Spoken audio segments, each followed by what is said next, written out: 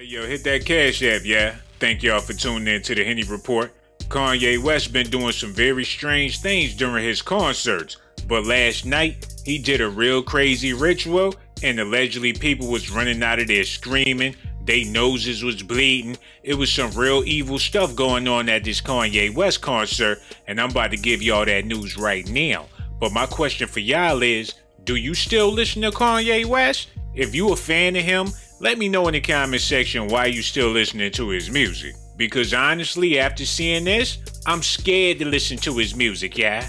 People been saying Kanye West been doing crazy rituals for years. Currently, there are TikToks floating around on the internet speaking of mysterious dreams that reportedly featured images of artists stealing souls. Others claim West is trying to contact his mother from beyond the grave.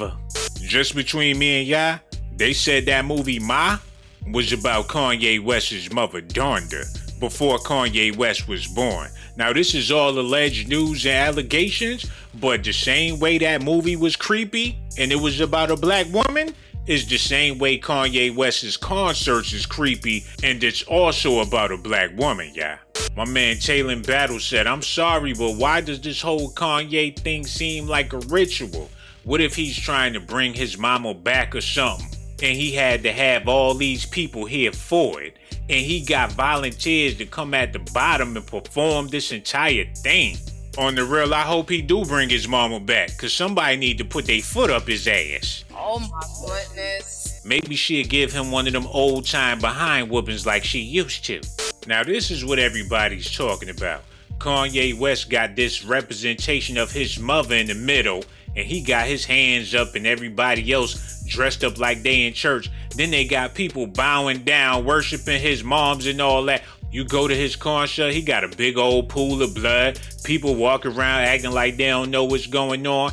This man is getting spookier and spookier every year. This man be levitating and defecating himself at the same time, and people still show up to these concerts, man.